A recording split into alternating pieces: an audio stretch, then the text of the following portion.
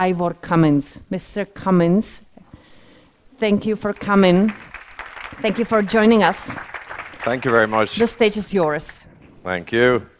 And I'd like to thank all the organisers for inviting me here. It's a pleasure to be here in Prague today. And I believe there's some great translators translating what I'm saying, so I'll try not to speak too quickly. So I'm going to talk to you about the root causes of heart disease, the primary causes, and how to address them, taking an engineering perspective, because I'm an engineering world complex problem solver who spent 5 or 6 years studying this arena.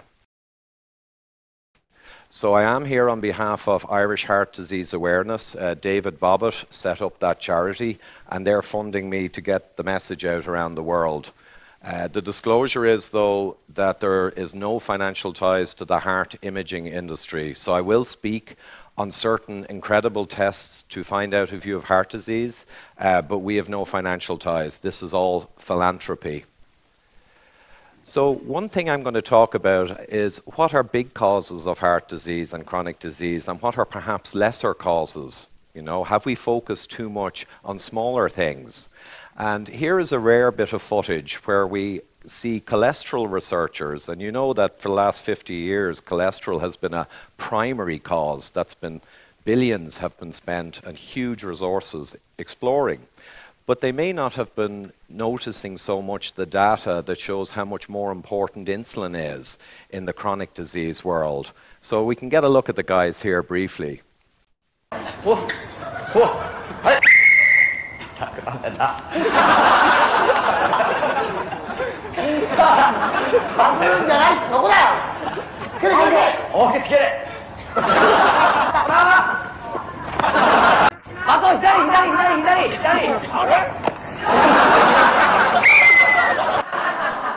Anyway, just a little humor to start you off. So cholesterol is important, but I think a big issue is that we have missed many of the more important things in the heart disease milieu.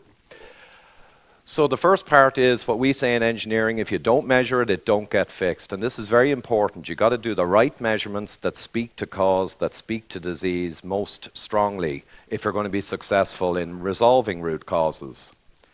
And I'm going to give an example of contrasting worlds. We see here in the airline industry, they have incredible scanning technology that analyzes components and finds flaws before there is a disaster. And they use it all across the business in investigations.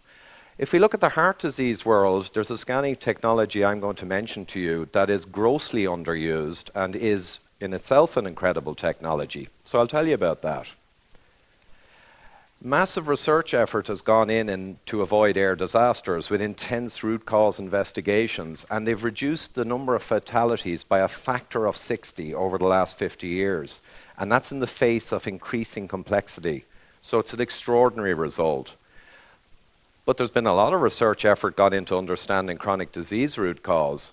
But cardiovascular disease morbidity and rates are rising. Obesity and diabetes are exploding. Cancer is increasing. So we haven't done quite so well. And finally, for the business of airline, you must find root cause and eliminate it, or your business will fail and your competitor will kill you. So the profit motor remorselessly drives you towards fixing the root causes. You can't patch up the aircraft afterwards. You can't patch up the people. Your business is gone. Whereas in the medical business, unfortunately, and it's not a conspiracy, but the reality is that patching people up and procedures to fix things right after the event is where a huge amount of the profit is. So the profit driver is kind of inverted, right? I want to introduce you to a principle, the Pareto principle, that in engineering is crucial. And essentially what it is that if you get your effort into the 20% of the right things to focus on, you'll get 80% of the results. And of course, you absolutely do not want to put 80% of the effort into the things that will get you 20%. So this is the 80-20 rule. And for us, 20% of the root causes for these chronic disease issues, and there is commonality amongst them, account for around 80% of the potential resolution of these problems. And I'm going to touch on them throughout the talk. So this is my supporter, David Bobbitt. He's owner and CEO of a $700 million business. He's a very accomplished man. And he was 52 years old a few years ago, super fit, jogging 4 times a week. He has 6 children. He's ultra focused on health. And he was described by the doctors as bulletproof. And let's just say he does not get cheap doctors, right? He gets the best. He had a couple of medicals a year, executive medicals, did all the treadmill stress tests, ECGs, all the best stuff, right? And fit as 10% for his age. Bulletproof. But here we'll see the Pareto principle. This calcium scan you can get is around $100. It's a 5-minute scan, almost no effort, and it gives a massive payback in data because it sees the disease inside. He happened to get one by coincidence, and he finds out he's a 906, which means he is not bulletproof. He's the worst 1% for his age for cardiovascular disease, multiple blocked arteries, and a 75% chance of a heart attack in the following 10 years. Whereas the risk factors from the Framingham risk calculator said he was 5% or 4%. CAC is huge. He went pretty crazy, to be quite honest, because he's not the type of guy who wants to find out that there's technology not being used to save people, and he almost went down. So he went ahead, got an angio, multiple blockages. He had no surgery. You don't need surgery in many cases. He got meds and lifestyle fixes, and he researched these lifestyle fixes intensively for 6 months, took time off his business. He discovered a couple of months later that they hadn't just missed his heart disease in the medical business, they missed the fact that he was a massive diabetic as well. So his blood glucose after a meal, it turned out, was going up to 25 millimoles, or basically several hundred milligrams for American units. But he also discovered that heart disease is resolvable, and if you have really high rates of heart disease, you can take actions that can stop the progression and bring your risk back to someone who never had much heart disease in the first place, and that's important. And nutrition is the primary root cause for this. So he set up the Irish Heart Disease Awareness, funded the Widowmaker movie for $2 million, no return on his money, and we can send a link to that later. It tells the story of calcification. All philanthropy. So what is this incredible test? Well, here on the left we see my co-author and buddy, Dr. Jeff Gerber, and he is a 0. There is no calcium in his primary coronary arteries, and that's at the age of 53. And what that means is you have a 15-year warranty as a middle-aged human, because the death rate is so low with a 0 score in middle age in the following 15 years, they actually call it a warranty now. Very different story for this guy on the right, this anonymous person. He's probably got 600-700 there at the similar age. That means there's a huge risk for a future heart attack. And remember, this is a 5-minute scan. This is not invasive. It's very straightforward. To give you an idea from a recent paper in the imaging journal, Cardiology, you can see there at 0, 1% chance, 1.5 in the next 10 years of having a major cardiovascular event. It's never 0, but that's low. If you look at a high score like David's, 37% chance of a major event. So that's a 30 times multiplier there between having a low or a high score. Having a high blood pressure might be a 2 times multiplier, or really wacky cholesterol. But this is a 30 times risk multiplier. So you can guess the power. I'll show you one last slide on this. Here we have people with no risk factors, 1 risk factor, 2 or 3 or more. Now these people, around 50,000 of them were tracked for many, many years. And this is all-cause mortality we're looking at, not just heart attacks. This is the big one, right? You don't want to be in any of those red bars. But you can see with more risk factors, generally, you have more mortality. That's okay. You'd expect that. But what did the bars show? Well, the bars show that they were all scanned for calcification. And that's their calcification scores. And you can see whether you have no risk factors, 1, 2, or 3 or more, what dominates in your risk is your calcification score. So that's the test that tells. It ignores all the risk factors. So this is important. One last thing on it. What poorly predicts or well predicts the severity of heart disease, the calcification, because that's the best measure of atherosclerosis and heart disease there is. So here we have higher, super high calcification going to the right. Now LDL, as it goes up in a person, kind of predicts a higher calcification. But then there's guys up here with huge calcification where their LDL is actually low. And this is one of the challenges with things like LDL. You could have a guy down here with a certain LDL and a guy up here with the same LDL. This guy's got no disease, this guy's got massive disease. So it's ambiguous. So it's one of the weaknesses of these measurements. However, if you take blood pressure and diabetes, now you see a dose-response, strong linear relationship, even exponential here, for higher disease with higher levels of these things. And the reason is these are really good reflectors of the underlying dysfunction that causes heart disease. That's why. And they're both actually, those things, reflectors of hyperinsulinemia and insulin resistance syndrome. And blood pressure, most idiopathic blood pressure, or blood pressure without a known cause, most of it's relating to hyperinsulinemia, if you do the work and study. And of course, diabetes is hyperinsulinemia, insulin resistance, type 2 diabetes. Okay? And this is applying the Pareto principle. If you focus for the last 50 years on this, you would have been following Pareto and we wouldn't have the mess we have today. So part 2, the primary Paretos. Let's have a look. Here's what we've seen for many decades. You know, the media, the research world are focusing a lot on cholesterol. Fat's bad, salt's bad, healthy whole grains are good for your heart, wherever they got that. Meat is bad, exercise, blah, blah, blah. That's where everyone focuses. But what's missing? Well, what's missing is the poor old elephant, right? And at this stage, the elephant is kind of stuffed into the room, right? Maybe 20, 30 years ago, it was over there. Now it's on top of people. And again, the elephant is this problem, this big problem. Not the only problem, but it's the big one. And again, if you follow Pareto, you'd be straight down to talk to the elephant. So here's an example, insulin resistance analyzed by mathematical people and medical people in a team. And they looked at the last 50 years of all the trials on cholesterol and lipids and glucose. And they said, let's look mathematically and see from all the measures of risk in the past 50 years, which are the biggest ones? And this is really cool because these are mathematical guys. They know what they're doing. And they found that insulin resistance is the single most important risk factor for coronary artery disease. No surprises there.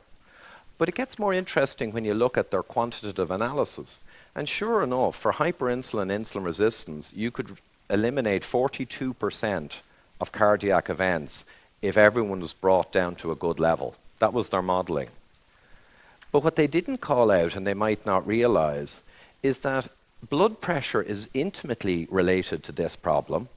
Low HDL cholesterol is intimately related to hyperinsulinemia, insulin resistance.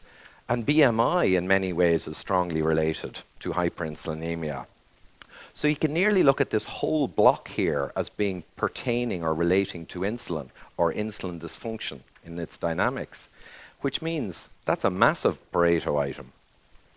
So if you went after that, you'd be certainly following the rule. But what if you went after overwhelmingly, say, LDL cholesterol? They've only got a 16 in here, and the reality is that some of LDL's power in predicting is caused by insulin elevating LDL, cholesterol synthesis. So some of LDL's value is taken from here, from this system. So I'm kind of I'm halving it there. So if you focused on that overwhelmingly, like they did, who are they following? This guy? Got asked the question. So, the elephant, and that's what we're here to talk about today, primarily from here on in. So, hyperinsulinemic syndrome, or you may have heard of it as the metabolic syndrome. And this paper is only a couple of years old. It's broader than you think. Well, damn right it is. So this team got 423 papers on metabolic syndrome and disease, right? Published scientific studies. And they went through and realized that only 70 of them had measured insulin, which is kind of crazy for metabolic syndrome, which is insulin resistance syndrome, that most teams didn't even measure insulin. But anyway, they measured insulin. Let's see what we get. Let's see how insulin relates to the different diseases. And here's what they found. In the papers that measured insulin, 12 out of 12, 12 out of 13, 15 out of 15, for all these diseases, insulin came up as a key factor in the people who had the disease versus the people who had not. So 67 out of 70 studies, insulin stood out being higher in the people with the diseases. So it's intimately connected to all of these diseases. A lot of people think it's just diabetes. Well, I'll give you a moment to read all of those. These are all the diseases of modernity, right? And they're essentially unified by connections to insulin. So Gabor later will be talking, he has a lower insulin Facebook group. And that's a great phrase, lower insulin. That's where you need to be. If not many people had this problem, it might not be that bad. However, unfortunately, the majority of US adults published last year are pre-diabetic or diabetic. And European countries are catching up. And pre-diabetic or diabetic is all diabetic to me. Pre-diabetic, diabetic, insulin-resistant, hyperinsulinemic, diabetes in situ. Calling them different names confuses things. They're all the same pathology. They're all the essential similar problem. And myself and Dr. Gerber reckon, and from his measurements in the last 7 years, if you measured the guys with insulin, not just with glucose, properly, maybe 65% of adult Americans are now essentially diabetic. So I'll let that settle in. 2/3 of your population share a single dysfunction. I don't know, an epidemic, is 65% beyond an epidemic? It's crazy in any case, right? So why? How does this come about? Well, interestingly, it has a lot to do with your adipose tissue, your adipocytes. So if you maintain healthy adipose tissue in your body, it is very difficult for your whole body to become hyperinsulinemic or insulin resistant. So healthy fat tissue is very important. If you let your fat tissue get overstrained and it becomes inflamed and enlarged cells, that's where you start the cascade into systemic body-wide insulin resistance. So I'll explain a little of this. You've got safe fat, subcutaneous adipose tissue, legs, buttocks generally, and around the body. And you've got sick fat, primarily in your viscera, behind the muscle wall, in and around your organs.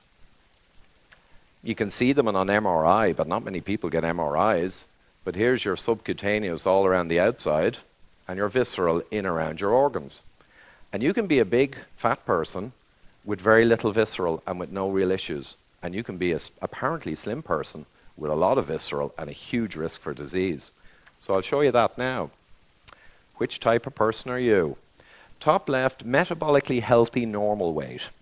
Okay? These guys are insulin sensitive. They are very low risk for disease. Very low risk. They've got primarily subcutaneous adipose tissue that's in good health. And any bad food or excessive food they eat occasionally, that acts as a shield and a buffer. And their liver is protected. They're healthy people. They're the people who live long. Metabolically obese, normal weight.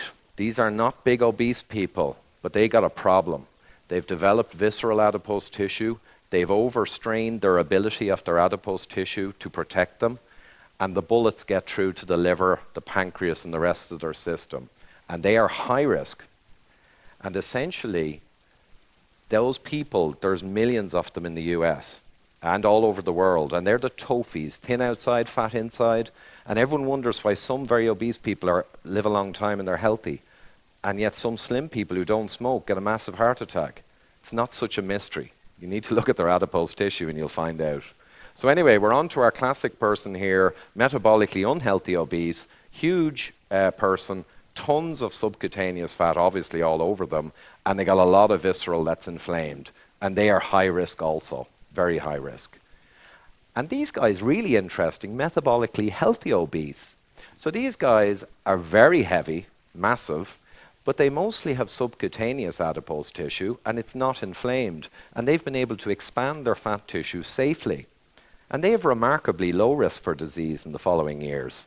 So this is part of the paradox of weight versus risk, and they can never work it out. It's because of this. Okay? These guys, myself, David, and the Irish Heart Disease Awareness are most concerned about. Guys and gals who are not hugely overweight and therefore will know that they've got risk, but that they're walking around with high risk without realizing it. And going from Lustig's figures, there could be 50 million adults in this box in the US out of 250 million. That's a lot of people. So when you hear about someone who's not overweight and they have a heart attack, they never smoked, You know, this is what we're talking about. These people need warning, and CAC is one way they can get the warning.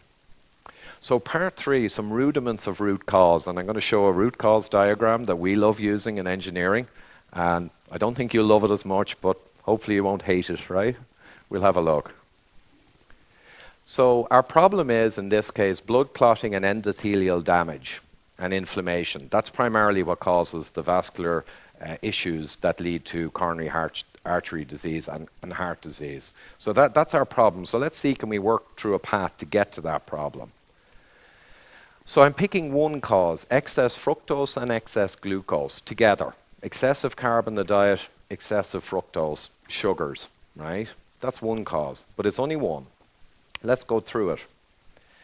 You'll get elevations in GIP and reductions in GLP-1, 2 gut hormones, the ratio between which is very important. And Gabor is going to go into great detail on this in an hour or two. I'm just going to touch on it. You lead ultimately to adipocyte hypertrophy. So your personal fat threshold of how much you can make new fat cells to safely store energy, you reach your personal limit. And that'll depend on genetics and other factors. But your individual adipocytes begin to swell bigger than they ought to. And when they begin to swell, the insulin signaling within the adipocyte cell breaks down. When that breaks down, your whole body is heading for the wall, basically. That's the earliest stage. So you get bad adipose tissue. Hyperinsulin becomes a part of life at this point. Now, with this adipocyte hypertrophy and hyperinsulin, you get a lowering of adiponectin, which is a fat cell released very beneficial hormone that manages your systemic kind of hormonal balance. And it works with muscle and liver and all over the place. Very important to have it high. That begins to tank and drop down. You get immune responses, IL-1 beta, and lots of other immune responses that cause issues within the adipose tissue as they try to fix this problem. And they cause systemic inflammation. Triglyceride trafficking, your LDL, your lipoproteins that carry your cholesterol and your triglyceride for energy around your body, that system gets shot to hell, right? And visceral adipose tissue, we mentioned earlier, begins to expand as a secondary shield to try and deal with the problem you've created. You've created, okay? And you go towards liver and systemic hyperinsulinemia and insulin resistance across the body. Raised insulin has mechanisms directly into destroying arteries, incorporating glucose and lipids in the artery wall, causing inflammatory processes. That's a direct mechanistic driver. Raised blood pressure is accepted to be mechanistically drives heart disease through strain on the blood vessels. So that's another mechanism. You've got elevated glucose in this world, particularly as you move down the path. You get glycation, cellular damage, ages, rages, accelerated glycation end products. There's a whole miasma of damage to your vasculature when you're pushing high glucose as well as high insulin. And you've got atherogenic dyslipidemia, the low HDL, the high VLDL, the high particle counts of LDL. All the atherogenic cholesterol stuff is driven mercilessly by being in this state. And that's why a lot of correlations with death come from those cholesterol measures, because they're driven out of this mess. Insulin, though, is what kind of symbolizes the whole mess. And that's actually called the insulin resistance syndrome. The great Dr. Raven died there last year, and he basically put this together. But you'll have heard of it as metabolic syndrome, but it's really insulin resistance syndrome. All of that junk that's going on in there. There are other causes, though, because sometimes we get accused of saying, you know, you're jumping on this one as the big cause. Well, it is the big cause. But let's not forget that omega-3, 6 balance and too many vegetable oils independently drive problems. Suboptimum magnesium, certainly. Lack of UV, vitamin D, nitric oxide released in your skin. That's another cause if you're starved of the sun or the nutrition that can give you the alternatives. And we've got gut permeability, lack of sleep, lack of exercise, stress, smoking. Lots of causes that directly cause vascular distress.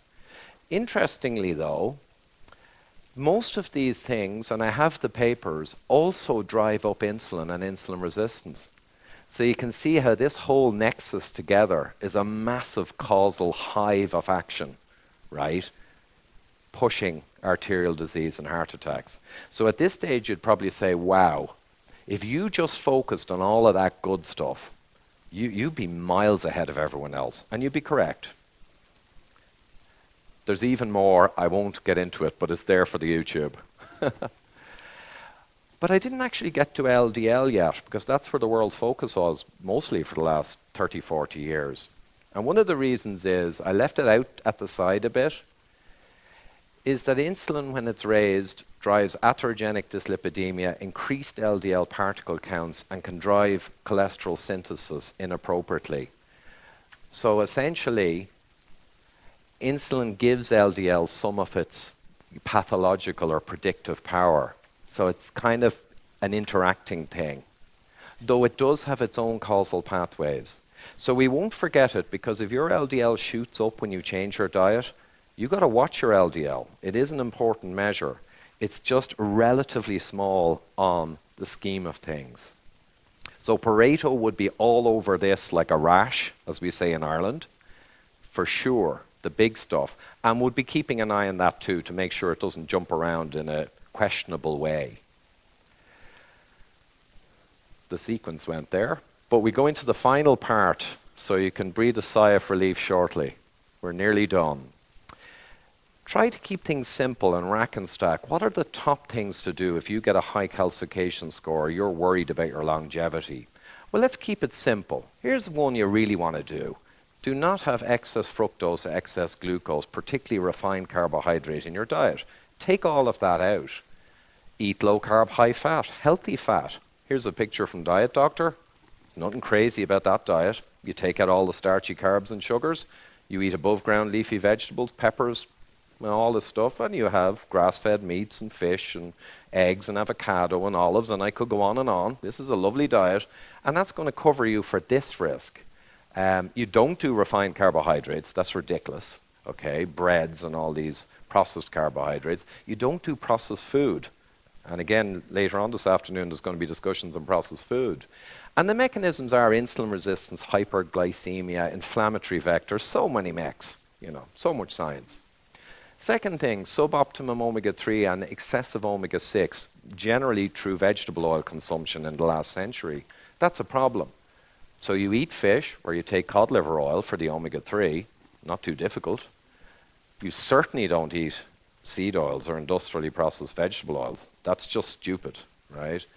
And processed food is stuffed with refined carbohydrate and vegetable oils, so processed food is just a default, don't do it. Inflammatory vectors and cellular damage are more the mechanisms here compared to up here. Suboptimum magnesium, take your Brazil nuts. Magnesium citrate is cheap as $20 for a half kilogram, right? You can mix it with stews, with dinners for the family. That's what we do. Whole family gets magnesium. Make sure you're up to speed. It's estimated 80% of the population are now deficient or insufficient in magnesium. And it's in 300 chemical reactions. The biochemistry is just completely compelling. This is a stupid thing to be low on. And no processed food, because sugars in processed food will deplete you of magnesium, like alcohol does. Last one, I would say healthy sun exposure, whether through lamps or if you need to, D-rich foods and nutrient-dense foods that have vitamin D. But the don't is don't burn, and again, don't eat processed foods, because that's a don't for every rule. And that's biochemical basics. The sun is there for evolution. It had a purpose. So ideally get some of it. And so on. You can move on down the Pareto. It depends on your risk tolerance and how much you want to stay alive, live long, thrive, be productive, be there for your grandkids and still be able to run up and down the road. It depends on how much you want to live long and strong. You can go down and fix a lot more things. But they're the top ones. They're the top ones. So bottom line and the final sequence. Middle-aged person, middle risk, not sure what their risk is, not sure if they have heart disease or they're really healthy, and concerned, Get a calcification scan, 5-minute scan. It's in the guidelines, US and European guidelines, ESC. No one knows about it. There's political reasons it was suppressed, but it is in the guidelines now for heart disease. It's a simple test. If you get a really low score, like myself or Dr. Gerber, fine. Keep following the rules. You know, you were doing something good, keep doing it. Blood tests occasionally to check, is there an issue? That's fair enough. Not too much panic. And in 5, 7 or 8 years, you can get another scan, quick scan, and just verify you have not inappropriately risen in calcification. So you're still on the wagon, right? You haven't fallen off. Get a high score, like David. Okay, now you got to take some action, because it's the most serious measurement that you can get. You will have to get into exploring what's wrong in your life to have caused that high score, and it will be different for different people. I mean, if you were the last 30 years drinking Coca-Cola, eating pizzas and watching Netflix, right, sitting on your ass, you can probably guess why you got that score. But what if you were like David and you were fit, running regularly and slim, didn't smoke? Now, David, of course, was on a very high carb diet, you know, and he went diabetic, and that's what destroyed his arteries, what destroys most people's arteries. So anyway, if you get a high score, you need to look at a lot of blood measures I can't go into here. You may need medications. There's a lot of anti-medication fervor at the moment about statins, but there's a stabilizing effect on atherosclerosis, and someone with a high score may need to belt and braces to be sure they're safe. And maybe after a couple of years, you can reconsider the medications depending on your level of knowledge and how your calcification is progressing. You certainly follow the basic rules, and you probably move on down the Pareto, right? Because if you have a high score, you need to make sure you cover every single risk. Some people could have heavy metal contamination. You know, heavy metals are being acknowledged now for the first time 2 months ago. Lead, over the 60s, 70s, and 80s, is being acknowledged to have caused huge numbers of heart attacks. But it's only coming out now. So there's lots of special causes. And if you are a diabetic person with damaged metabolism, even though grass-fed healthy fats and grass-fed meats are healthy for most people, there's some evidence that for some ApoE4 genotypes who have got metabolic dysfunction, they may be quite sensitive to intensive protein and fat from animal products. So there may be an exception there that need a special check, right? So it gets like, it's a big investigation when you have big disease, because it's your life, right? And if you don't do the investigation, no one else will. Trust me, no one did for David. He would have hit the wall. No one would have helped him when he was lucky enough to do it himself. And maybe a couple of years later, for a severely diseased person, you'd want to check and make sure that the actions you took in here are working and that your score has stopped rising. And if it stops rising and stabilized, like David's for the last 6 years, your risk drops largely to someone who never had a score in the first place. So there's huge hope here. If you stop your progression, your risk plummets back down to someone who didn't have a score in the first place, which is cool. So, if you did all of that, as I described, you would be like an engineer following Pareto, the principle.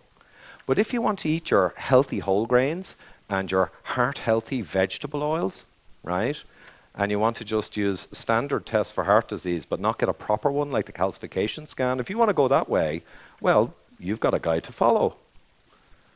That guy. Thank you.